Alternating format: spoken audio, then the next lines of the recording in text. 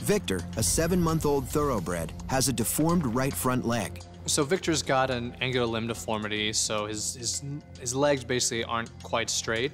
Today, he'll have surgery to fix his leg and give him a shot at a racing career. But the operation alone won't be enough. Victor also needs to do a little shoe shopping. Steve Kraus, our resident farrier, and his team are actually going to come over, and they're just going to take a quick look at his feet before we take him into surgery. So as I stand in front of this, if I see this rotated externally, looks like from the knee. Getting the right shoes is critical to Victor's post-op recovery. There's other things beside the surgery that affects the outcome. The management, they have to exercise the horse, and the shoes have to stay on. They'll take anywhere from 3 to 6, 8 weeks for the leg to improve. Are we going to do anything beyond trimming, you think, or? Yeah, she's going to have a screw in that right knee. Mm-hmm.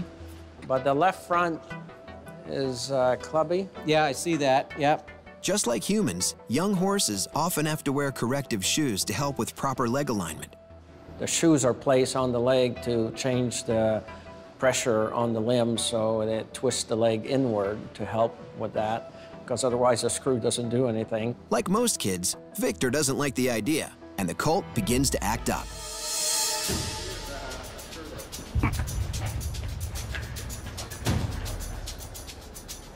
He's a young horse, so we know that he hasn't had much training, not a whole lot of time sort of in hand, especially at that age, and they can be a lot more difficult to handle. Dr. Walker takes control so the exam can continue. Yeah, heels are too high, and she's stabbing that toe.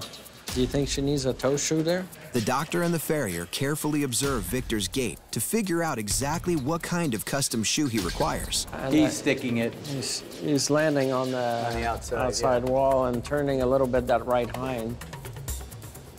And then coming toward you, that right front, see it's pointing out more, and the left is tracking toward you? Together, they come up with a plan. So we'll anesthetize him to put the screw in the growth plate. Right. And at that time, it'd be the right time to trim his feet. Yeah, we'll trim the feet when he's in induction, and we'll see what I can fabricate and put together, and then in recovery, I'll glue it on. The next step for Victor now is surgery.